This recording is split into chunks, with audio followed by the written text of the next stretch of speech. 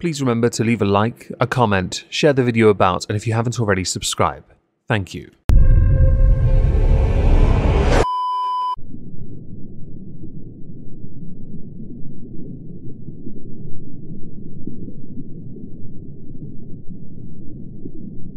Well, isn't this just fantastic?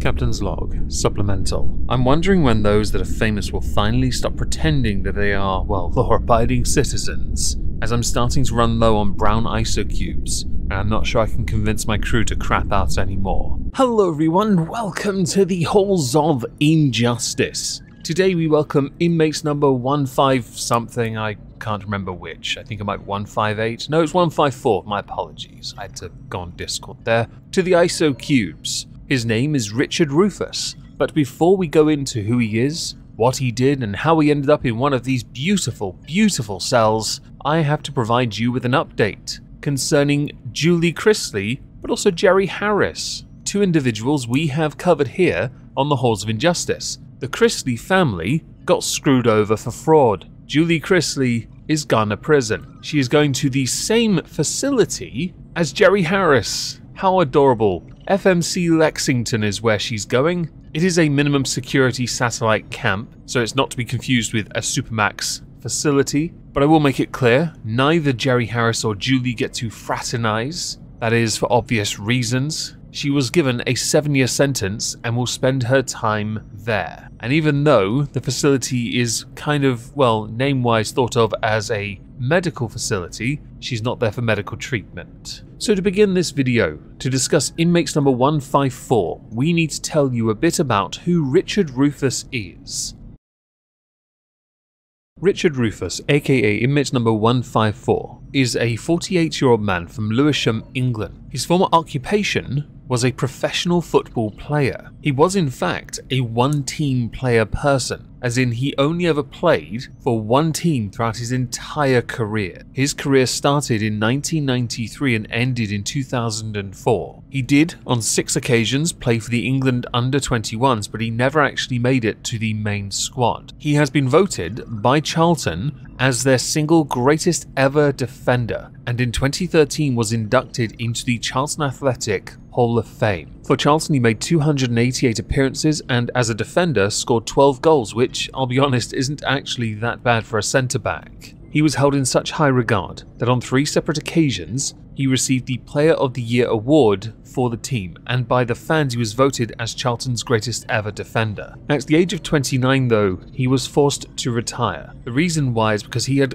from 2003, been undergoing a number of knee operations, and people believed he had actually been making enough of a positive recovery that he could in fact come back full time. However, the operations were unsuccessful, which did lead to his retirement. Similar injuries plagued other members of the squad in fact, Gary Rowett being the other defender for Charlton who had to retire because of similar injuries. When he retired from football, he became a born-again Christian and involved himself with a number of charities, working alongside other Christian footballers, along with occasionally doing punditry work. Punditry work for retired football players is arguably the best job they get. Someone could say coach, manager. The problem with that is the best managers are usually some of the worst players. The best players are often the worst managers. As far as his trophy cabinet goes, he has 2 medals, one for the 1999 to 2000 season First Division Championship, along with winning the playoffs in 1997 to 98 season. What I'd like to do now is go through the crimes of Richard Rufus, and the reason why is because this goes all the way back to 2013, 9 years after he retired, because he was involved in a number of, well, quite expensive problems. These in turn all built up to his inevitable fall.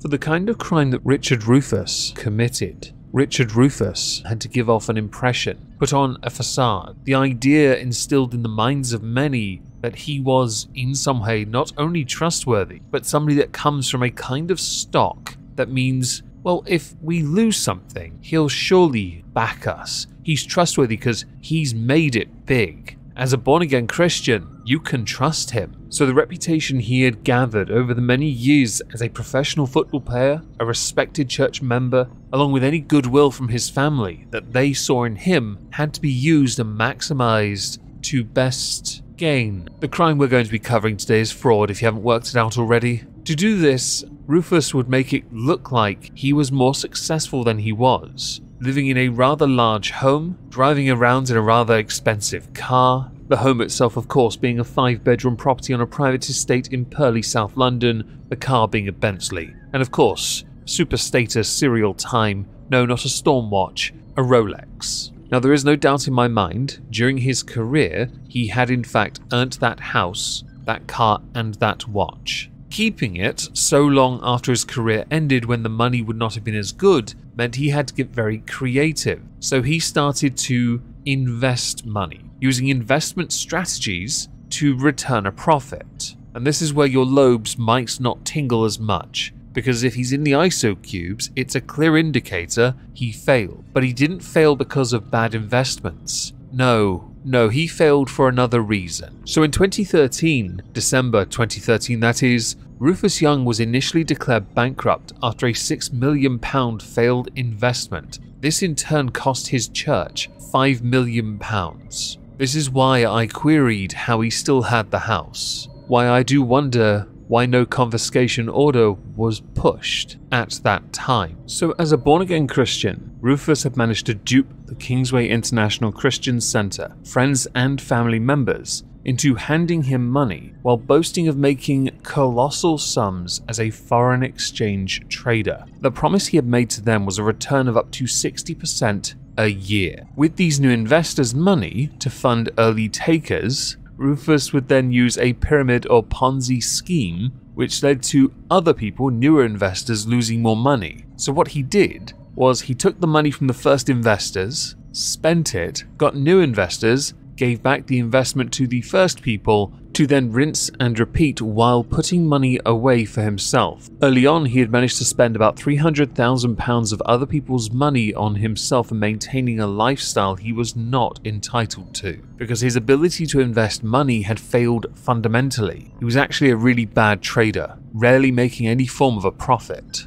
So instead, he took their money so he'd look like he was doing well. And to keep this going, he kept on duping more people into investing, so those earlier on wouldn't notice that he had completely conned them. It was estimated that he had squandered and squirreled away approximately £2 million into personal accounts, allegedly for the purposes of further investment, but not one penny of that money was ever transferred into his trading account. He then blew that money on his home, his car, his watch. To further aid him in his endeavors, he would produce documents with fictitious numbers. He would lie to potential investors by telling them he worked with top banks like Goldman Sachs and Deutsche Bank, and that leading footballers, including people like Rio Ferdinand, were also investors. So when he was arrested, he was charged with fraud, money laundering, and carrying out a regulated activity without authorization. Something which was acknowledged by those in the trial when it got there was the fact that Rufus refused to admit he had made a mistake, which is why he kept on hoodwinking people, conning people, into investing further money into it.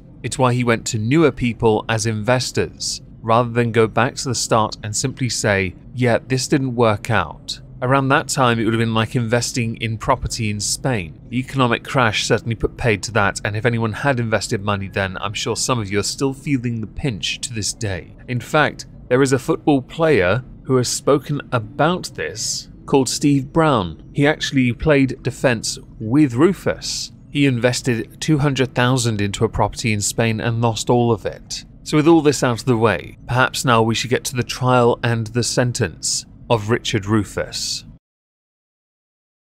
Back in November of 2015, Rufus was branded a fraudster by a specialist civil court judge following an £8 million loss to investors. Rufus had operated a £16 million Ponzi scheme involving over 100 investors, including members of his family and congregation members of churches he had attended. He pocketed more than $3 million to fund his life. The insolvency services described the case as one of the worst ever. He was given as punishment for that, a 15-year bankruptcy restriction order. A bankruptcy restriction order, more commonly known as a BRO, is a legal order from the court that extends for a period of time you have to follow certain restrictions. It is not a criminal offence. A BRO can last between 2 and 15 years. The length of this depends on how serious the court thinks your behaviour was. In August of 2019, Rufus was due to appear in court in respect to foreign currency exchange fraud of up to £9 million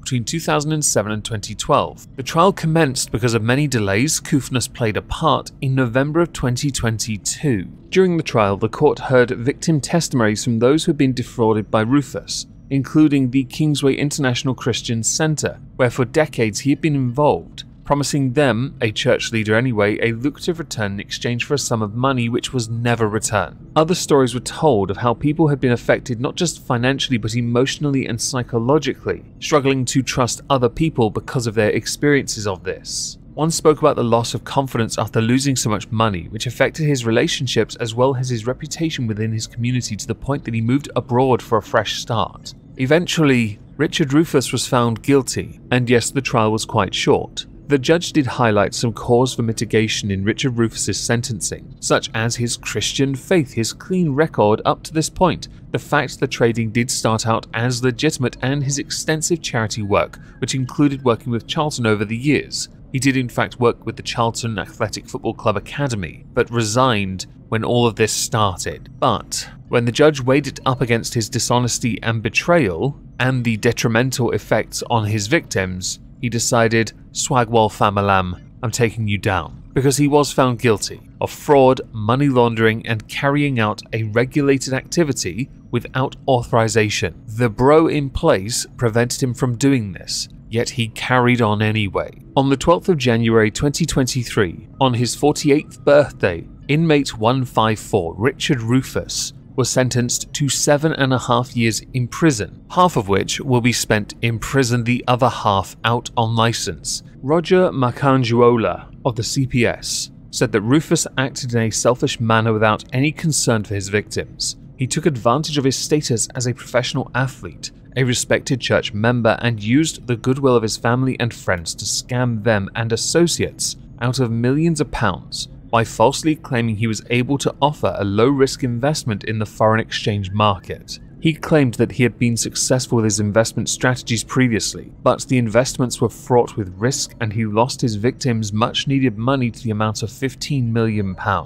While making these huge losses, he put approximately $2 million into his personal accounts, allegedly for the purpose of investment, but this was never transferred over to his trading account. We now commence confiscation proceedings to seek to recover his ill-gotten gains. If the confiscation order is to seek $15 million, good luck. He doesn't have it. He's screwed. We've had a lot of fraudsters of late. I'm not sure I'm okay with it, but it's nowhere near as dark as what we started with last year, am I right, folks? Enjoy your time here, Richard Rufus. Charlton Athletics suck, so you being declared their best defender means nothing.